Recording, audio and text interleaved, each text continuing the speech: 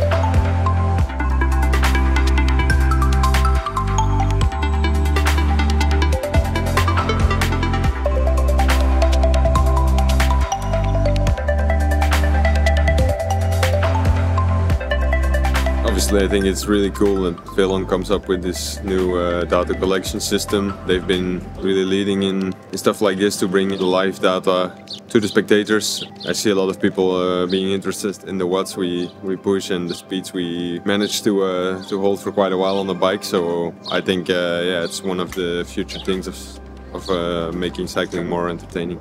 You see the live splits and everything like that in motorsport. All the data from how many passes were successful or assists were in football. So I think, yeah, trying to get as much data out there is always good for the sport. It's just cool, probably with Velon, that also some yeah, fans or amateur riders or whoever who has a bit of touch with power meters and all the data that they are showing to really see, yeah, I mean, just reality how hard it is. The data makes it interesting for a lot of general cyclists, and you know, I came from an era where it was just beginning with training with power meters or specific power training. The general cyclist is also very interested in seeing it, and the more data we can gather and analyse, then the more we can improve the sport or improve our athletes as well. I think it's cool, you know. I think it's nice, like makes it more public, you know. And I think it's hard to sort of relate. You know the speeds, but it's hard to know like what we're doing. It's really interesting, you know. It makes it a bit more like F1, and a bit more open, so everyone can enjoy it. I mean, I think it's nice to make the TV coverage with more interaction with what's happened inside the bunch.